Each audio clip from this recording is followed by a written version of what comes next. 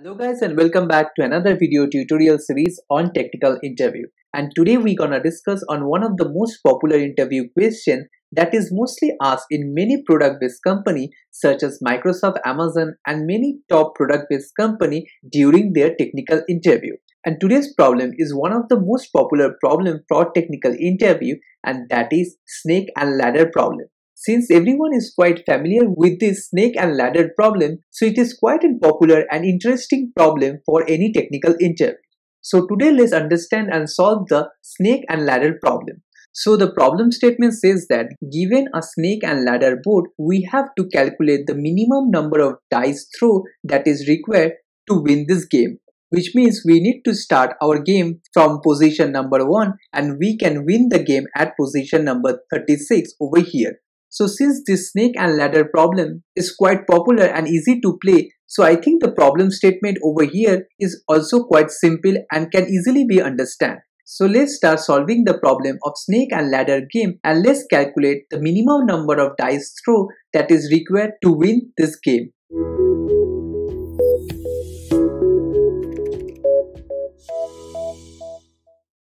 So before jumping into the solution of this problem, we need to understand the problem in depth. So the problem statement says that we need to start our game from the index position 1 and we need to cross all the numbers over here and we can complete the game once we reach to the end of this board, that is position 36. And in between this traversal, there will be few hurdles that we need to cover, and the hurdles are snakes and ladders. So once we come across a ladder, which means that it will give an advantage of moving forward. That means here for this example, if we come across a ladder at position 3, we can move from position 3 to position 16.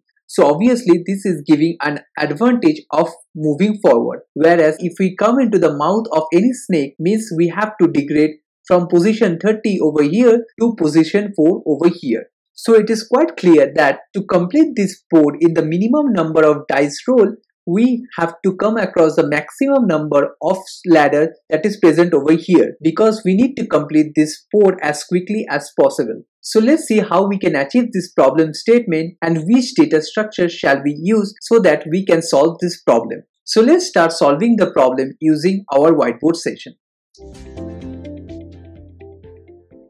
So over here, as soon as you encounter this problem in any technical interview, the first data structure that will come to your mind for solving this problem is our 2D matrix. Because the snake and ladder board give a correct representation of a 2D matrix, and it is quite a basic instinct that we will also try to solve this problem using a 2D matrix. But whenever you will be thinking of solving this problem using a 2D matrix, then and there, you will not only increase the complexity of the program, but you will also increase the complexity of writing the code. So whenever you will be using a 2D data structure, you will increase the complexity of the problem to order of n squared. And also it will be very difficult for you to implement the algorithm, because over here you need to iterate over the array in a zigzag manner. So over here you can see that we have to create an algorithm that will pass like a zigzag manner. So manipulating a 2D matrix in a zigzag manner is actually a quite difficult and a complex approach. So choosing a 2D matrix for our data structure is actually a wrong approach of solving this problem. So let's see how we can solve this problem in an efficient manner. So rather than using a 2D matrix, we will be using a 1D matrix, that is an array over here, to solve this problem. So think of this entire snake and ladder board as a single array of numbers. So how we will represent this snake and ladder board is like, instead of taking a 2D matrix, we will create an array of size 36, where each and every index over here represent a particular cell of our board. So the first thing that we understand over here is like, we need to represent the entire 2D matrix, that is the snake and ladder board, into a normal array so that we can write a program with a complexity of order of n. So let's see using an array how we will solve this problem. So the first step of our algorithm is like, we need to correctly represent the snake and the ladder in our array defined over here. So to represent this entire board into a simple 1D array, what we will do is like each and every position over here we will define as -1. So if there is no ladder or snake present over here, we will define as -1. But since at position 3 we are having a ladder over here, so we will represent as 16. Means from position 13 we can move to position 16. So here we are marking the position as 16. If we represent it over here is like the first index will be -1, then 2, then 16, and this will keep on going. So the cell wherever there is no snake or ladder, we will be representing it as -1. And whenever there is a snake in our board, means for example in the position 30, so here we will be representing it like 4. Means from here we have to traverse back to position 4. So at the index position 30, we will be writing 4. So in this way, we have to represent the entire 2D array. So let's write down the complete array so that it will be easy for you to visualize the problem. So this is the way we will be structuring our array so that we can represent this entire snake and ladder board in our array. So now since we have understand that how we are planning to solve the problem using a 1D array, now let's understand how we will be approaching to our problem. So the basic thing is like, since we are using a dice to predict the number of moves, so the total number of moves that are possible using a dice is from 1 to 6. Means if we are starting our game from position 1, then by rolling our dice, we can move from position number 1 till position number 7. So the movement of the player is quite restricted from position 1 to position 6. And taking the advantage of this movement, we will be solving our problem. So what we'll do, we will start our problem from position number 1, that is over here. And on each position over here, we will calculate all the number of possible movement that we can encounter by rolling the dice. So for example, we can roll a dice over here at position number 1 by 6 probabilities. Means we can get a 1, we can get a 2. In this way, we can get up to 6. So here if we get a 1 means we can move one step at a time, means we will move to the second index over here. Whereas if we roll a dice to 2, we will move to position 3. So by rolling the dice over here at the first position, this is the correct location where we can traverse. But if you see carefully, at the position 3, we have a ladder. So by rolling the dice, if we can reach to position 3, means we are actually visiting to position 16 over here, since we have a ladder that is present over here. So in this way, on each and every index of our array, we have to calculate all the 6 probabilities of the movement that is possible in this board. And based on the best value that we can encounter, we have to calculate the minimum number of dice roll that we need to do so that we can reach to the end of our board, so that we can finish the game and win this game. So this is our basic approach to solve the problem. So I think the way we are representing this entire 2D matrix into a simple array is clear to you. So let's right now try to visualize the way we are trying to solve our problem using our visual display board, so that it will be much easy to understand and it will be much clear to you to implement the logic. So let's move to our visual display board to understand the solution. So to solve our snake and ladder problem, it is very important for us to first understand the algorithm by which we are planning to solve the problem. Because without understanding the approach or the way of solving the problem, it will be very difficult to implement the code. So let's first visualize that how we are planning to solve this problem. So the first step of solving the snake and ladder problem is like we have to convert this snake and ladder board into an array of numbers so that it will be easy for us to understand and to solve the problem. So the first step is like we will convert this entire board into an array of numbers. So over here you can see that we have plotted all the numbers based on the position of the snake and ladder in the board. So wherever there is no ladder or snake, we have marked that position as -1, whereas wherever there is a ladder, we have marked with the position where the ladder is heading to. So for example, in the position 3, we can see that there is a ladder from 3 to 16. So we have marked the index with value 16. Similarly for snake, you can see that at position 30, we have a snake over there which degrades us to position 4. That is why at the position 30, we have marked that as 4. So this is the first step of solving our problem, that we have to convert this entire board into an array so that we can easily implement our algorithm and it will be easy for us to compute. Now the second step is like, to solve this problem we will be using an auxiliary data structure, and that is a queue. So with the help of a queue we are planning to solve this problem. And while solving this problem, we will consider each cell of this board as a tuple which consists of the index and the hop. The index refers to the position of the cell and hops denote the amount of dice roll that is needed to reach that position.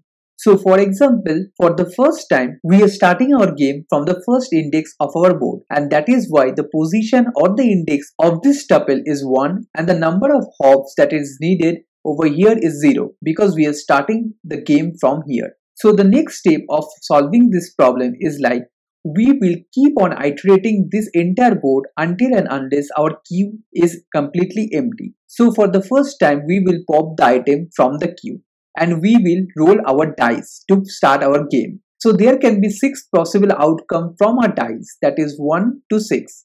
So let's consider one value at a time. So let's assume that for the first time, the value that came on the dice is 1 and we are at the position 1 and 0. And once we are visiting a position, we have to mark that cell as visited, like I have marked it in yellow color, so that we do not compute the same cell again and again and increase the complexity of our program.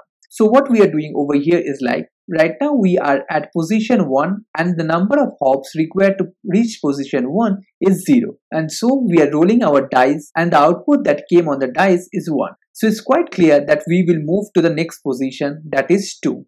So right now we are at new index, that is 2, and the number of hops that are needed to reach this position is 1, since the number of time we have rolled the dice is 1.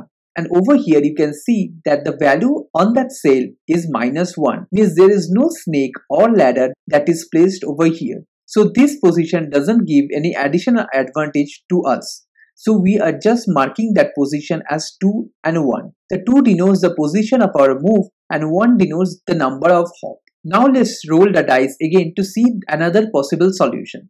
So in this time, let's assume that the value that came on the dice is 2. And we are still in position 1.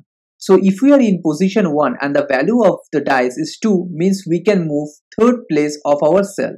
So our new index is 3 and where there is a ladder that is present. Thus we are creating a tuple with 16 and 1. Means by anyhow if we make the dice roll to 2, means we can move to the position 16 from here.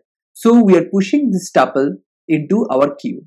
And we will keep on doing the same operation for all the possible combination of the dice roll, that is from 1 to 6. So here you can see that if the value of the dice is 3 and we are at the first location of our board with the dice value as 3, we can move to the 4th index. So in this way we will keep on doing the same approach until and unless we complete all the combination of the dice. So over here you can see that we have covered all the possible outcomes that can be possible from our starting index, and we have marked all the cell as visited because we do not want any additional computation on each and every step. Now since we are done with the first position of our board, now we will move to the second position over here, and that's why we will be popping the first item from our queue, that is 2 and 1. And we will keep on rolling the dice and see all the 6 possible outcomes by which we can travel to the entire board. So again we will roll our dice and over here we have the value 1. And thus from position 2 and 1 with the value of dice as 1, we can move to the next position, that is 3 and 1. But since this position is already visited, so we will skip this and we will keep on rolling the dice until and unless we found the next unvisited index. So over here you can see that with the value of 6 in the dice, we got a new index, that is position 8, and we will push that value in the queue. And in this way, we have to keep on computing each and every cell of our snake and ladder board till we reach to the end of our board, that is at position 36. So at the last you can see that we have covered all the position over here, and while reaching position 36, the value of the hop is 3, means with the help of 3 hop we can complete the entire board over here. So the total number of dice roll that is needed to complete this board is 3. So I hope you have understand the way we are planning to solve this problem. So let's start with the implementation of the snake and ladder problem.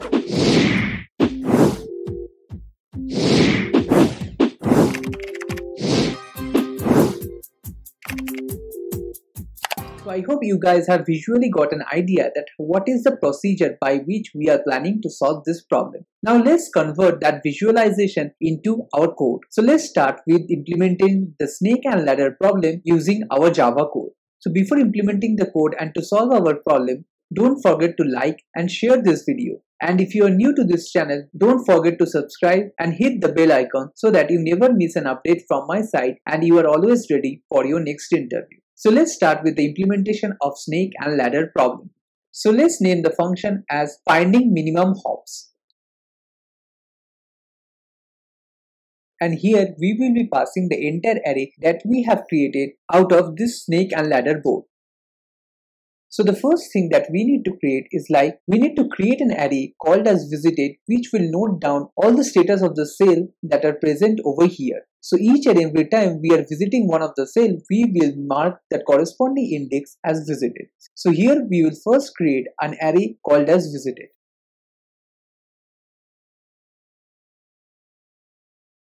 And we will initialize the entire array with false, means we have not started visiting any of the cell till now. So once we are done with creating the array that will keep the status of our cell, the next step is we need to create the definition of each and every cell over here. So as we have already discussed that each cell we will be defining with two attributes. One as the position and number two as the number of hops that is needed to visit that cell. So we'll create a class called as cell. So as we are discussing that to solve this problem, we will be using an additional data structure that is queue so that we can iterate over each and every element over there and push the element in the queue. So here we will first define a queue and we will insert the first index of the board into our queue.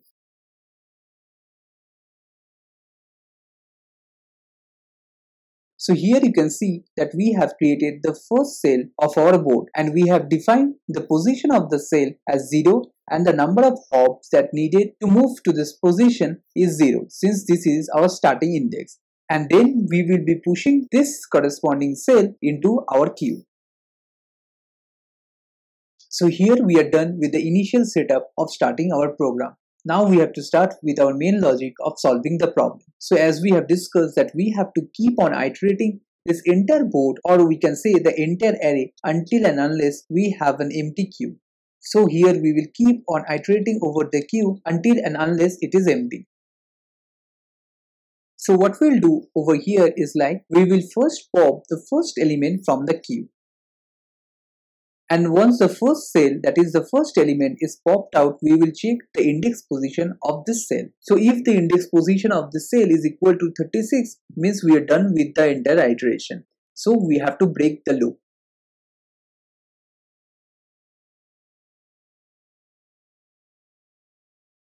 So over here we got the first item. Now we will start with the iteration of rolling the dice. And on each cell over here, we have to keep on checking all the 6 possible combinations that are possible from here. So we will start a for loop to check the value of the dice.